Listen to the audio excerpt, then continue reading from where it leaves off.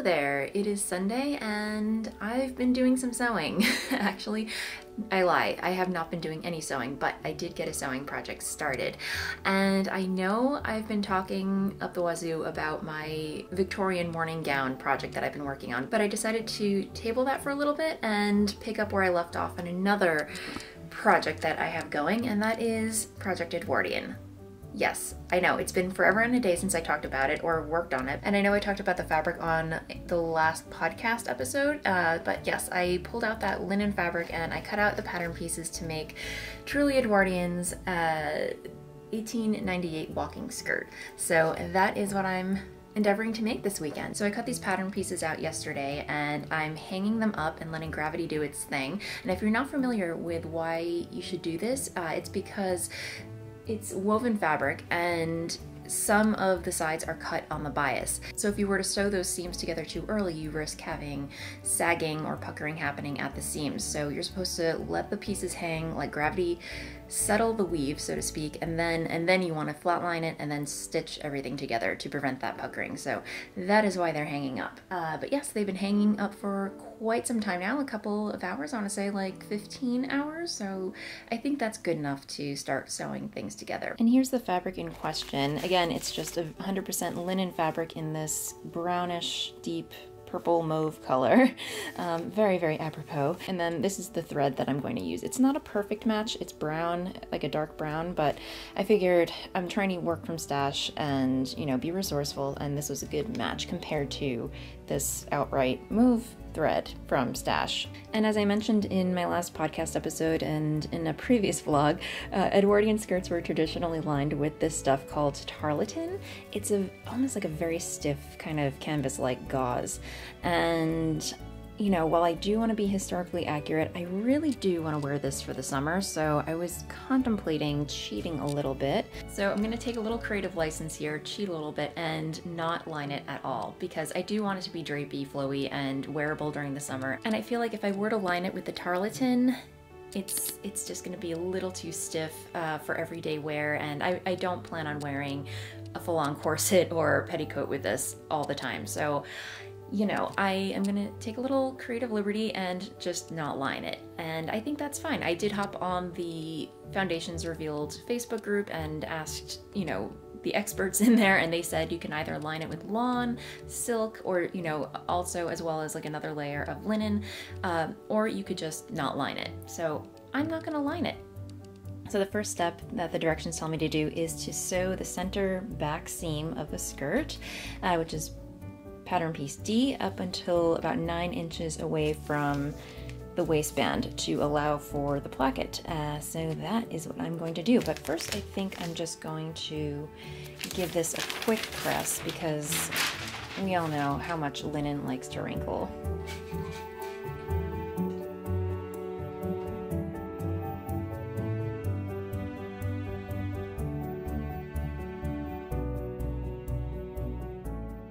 So I pinned along the center back seam of the skirt, and I put a special colored pin here so I know where to stop sewing to leave this part open for the placket.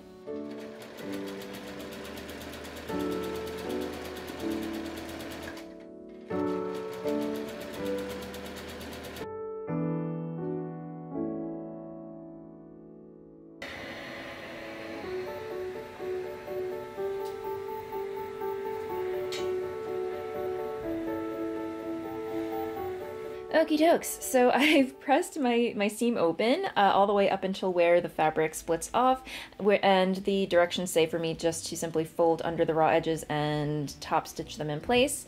However, I still haven't decided how I'm going to finish my seams, to be honest. I might just take my pinking shears to it and call it a day. After all, pinking shears were used in the day, so it is technically historically accurate. Or I might follow Bernadette Banner's example and flat fell all of my seams by hand if I really want to spend time doing that. I haven't decided. So let me take care of this business up here and think about it and come back. I'm all done top stitching around the opening of the center back, and I did go ahead and go with the pinking method. I'm just lazy, guys. I mean, if I can cut a corner with this and be historically accurate, I mean, why not? Why not? We'll save the hand stitching for the finer details. Anyway, that is what I'm gonna do. And now I have to work on the placket. Already I'm making mistakes. So you see where this pin is? This is actually where I was supposed to stop stitching. So now I'm left with about 3 extra inches of stitching that needs to be closed. There were 2 notches on the back, and for some reason I only sewed up to the first notch. Anyway, long story short, I'm just going to unpick all this right here and then stitch in place. It shouldn't be too hard to fix. The one bummer is that this was just so nicely stitched on the right side. Anyway, I'm just going to manage some mischief here and it should all be good. Guilty as charged. I did serge the raw edges of the placket just to save myself a little extra time. You know, the rest of it I will not be using a serger, but anyway, I pinned the placket in place and I'm just going to whip stitch it by hand in place.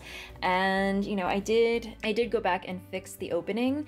However, it's not the neatest job. I will probably go back and do a little finagling by hand later, but honestly I don't think this is even going to be seen because there's a bunch of gathers and pleats in the back once this is all said and done. But let me go ahead and install the placket, so you know, when I do wear the skirt, you know, I'm not giving anyone a show of my bum or my petticoats when I wear it. So yeah.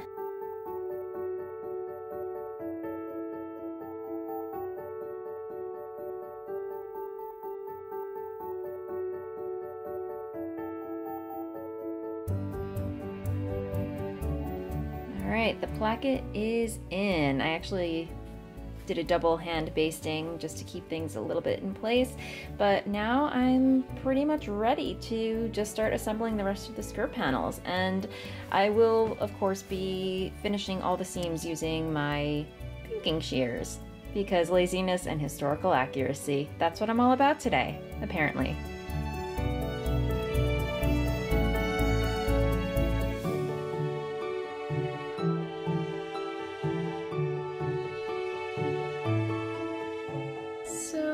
Of a conundrum. I noticed that the lengths of the side back don't match up to the back pieces, and I'm wondering if this is potentially because I shortened the skirt by 3 inches and I probably shortened them the wrong way. I'm not entirely sure. So I do know that the shaping is correct at the waist, so that's fine. It's just the length that I'm a little concerned about. So hopefully maybe I can just true this edge up so it's even, but I won't do that until the very end when I hem it. So anyway, fingers crossed. I don't know what to do at this point. I mean, this is, I will be totally honest, this is a very fiddly fabric. I probably should have weighted it down more when I cut it out or stabilized it a little bit more, but yeah, I feel like I'm doing a very slapdash job with this, but you know what? I will consider this my wearable mock-up or my wearable muslin at this point. But anyway, so far so good. It's a skirt and you know, I'm sure I'll get plenty of wear out of it regardless. I almost forgot to cut out pattern pieces for the pockets. The pattern does not come with pattern pocket pieces. Pattern pocket pieces, yeah, that made sense. Just checking. So I borrowed a pattern piece from my Lizzie skirt from Sew Over at London. Again, not historically accurate. I think what we're going for here is history bounding. So I don't know, I really didn't put much planning into this project. I just felt like sewing an Edwardian walking skirt. So here we are making a history bounding Edwardian walking skirt.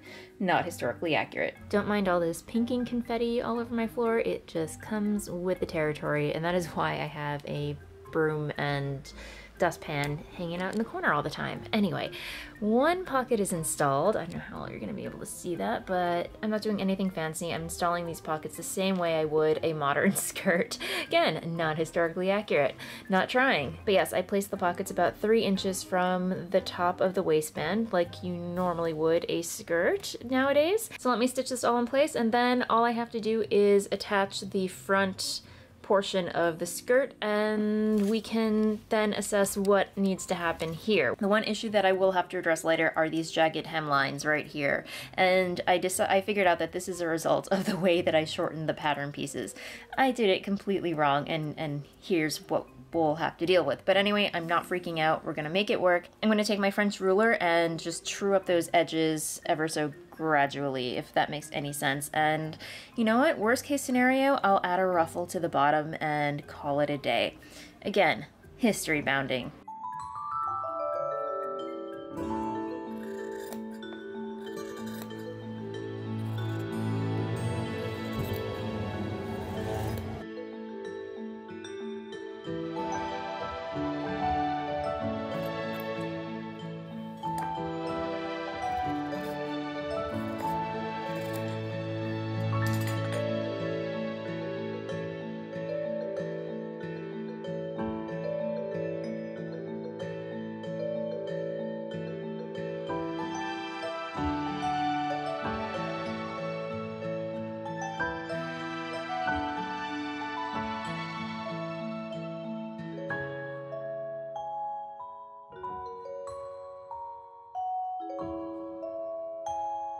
Alright, checking in. It is 4:30 in the afternoon. I am making a lot of progress with this skirt. The waistband is attached with all the gathers in the back and pinned into place, ready for whip stitching by hand. I am actually going to catch up on some phone calls with my family and get this done, but one thing that I do want to say is that I did add interfacing to the waistband. What they used to do was just tie either like cotton, a strip of cotton, or grosgrain ribbon around the side because they wanted to reduce as much bulk as possible because, you know, again, wasp waist, that whole like very slim silhouette was very in at the time. But because I'm not doing anything historically accurate, I figure I'm just going to interface it because it is very weighty and it's not lined, so I did want to add a little bit of reinforcement in here. But anyway, on to the whip stitching.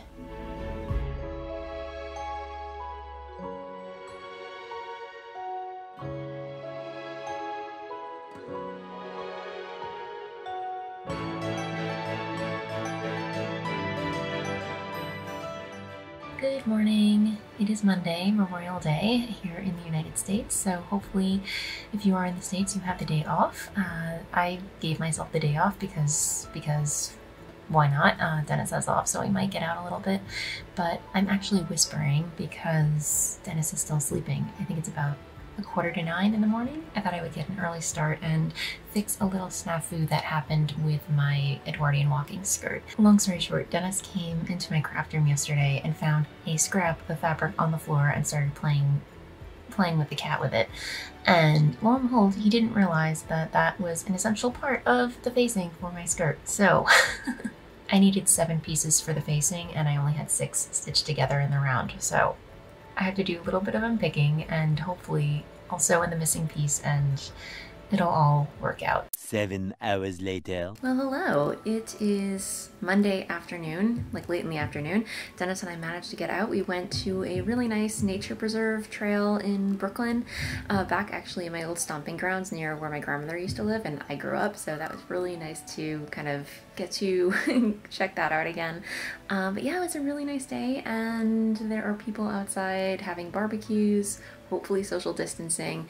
But yeah, I'm back in my craft room and I'm hoping to finish up this lady right here. Here is where we are. The skirt is technically done. I just have to finish hemming the skirt. So if you can see right here, I did pin the facing to the underside. So yeah, this morning I found that missing piece of the facing. I unpicked things and re-sewed it back together and things worked out really nicely. It's a little uneven, but you know, it's not noticeable. So all that really needs to happen now is for me to hand stitch the facing to the inside of the skirt. As I mentioned, I didn't use tarlatan. I'm just using the self fabric or the fashion fabric as the facing. It's not interfaced or anything. Because it's linen, I want it to be relatively lightweight, but it still, I feel like, gives it that nice shape and what have you. Also, here is what the back of it looks like. So there's no buttons or anything, although I may add some snaps in the future. I just added some hook and eye closures to the back and it fits. I tried it on, but yeah, so all that's left to do is to finish stitching the facing to the skirt and it'll be done. Here's what the underside of the skirt looks like, where I pinned the facing, or the raw edges of the facing, to the actual skirt. So all I need to do is hem the facing to the actual skirt using a blind hem stitch. However, I want this to be a little bit neater because if you can see, yeah, this is very, very raw and janky looking, so I am going to use this stuff here, which is, I believe it's called hem tape or finishing tape. Again, words escape me. So I'm just going to machine stitch this onto the raw edge of the facing and then go back and hand stitch the actual tape to the skirt, if that makes any sense. Needless to say, this is a very lengthy process of hemming, but it's going to be so worth it. It's going to look very nice and neat, and I'm so excited to have this done. I figured out what this is called. This is called binding tape. Why couldn't I remember that? Anyway, I pinned it all in place. The facing is not attached to the skirt yet. I actually had to unpin all my work that I did earlier because I realized I have to stitch the binding tape to the facing first and then whip stitch it by hand. But I did add some extra pins below just to keep things flat when I do come back and repin it and hand stitch it into place. So anyway, let's go to the machine.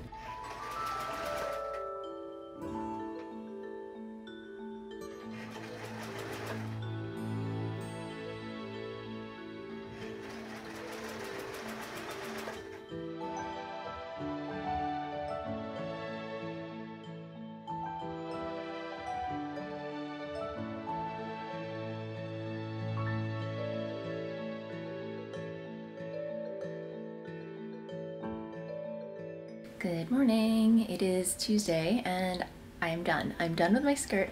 I finished sewing it last night while watching TV with Dennis, so it is completely done. So I'm getting ready to take some photos and pop them on the interwebs and all that good stuff. But I do want to show you what the end result looks like. And here's what it looks like. This is the hemming tape that I put on here. And yeah, the raw edges are concealed under there. And then I blind hem stitched the raw edges of the tape to the actual fashion fabric of the skirt. So if you look on the right side, it's pretty much invisible. So yay! Yeah, ugly on the inside, as the saying goes. And yeah, there was some of this stuff happening, so where I had to, I don't know, there's some extra fabric. Again, this fabric is very slippery, very wonky to work with. Next time I'll know better, but yeah, I had to kind of fold things in and make it work, if that makes any sense. Yeah, and here you can see my pinking sheer edges and everything. So yeah, again, not the most beautiful work, but you know, it is a nod to historical accuracy. I'm gonna go with that. So make of that what you will. All right, I'm gonna go try this on and take some photos and start editing the vlog, which you are watching right now. So yay! You guys, I am so in love with the skirt. I kind of wish I put some embellishments on it, like some pin tucks at the bottom, but all in all, I mean, I can see myself living in this skirt all summer long. I am actually wearing a petticoat underneath here, believe it or not. The only thing I will say that I will probably need to do is create some kind of bustle, like a hip pad as they called it, just to give a little bit more volume in the back and to really kind of make these gathers flare in the back. So maybe that will be my next project. I can totally see myself making plenty more of these in the future. At least now I know what is involved in making it, and I can use that knowledge to make an even better one the next time. Thanks so much again for hanging out with me and watching me sew this skirt. I hope you guys enjoyed the process, and I will see you on the next video. Happy knitting, happy sewing, happy making. Bye!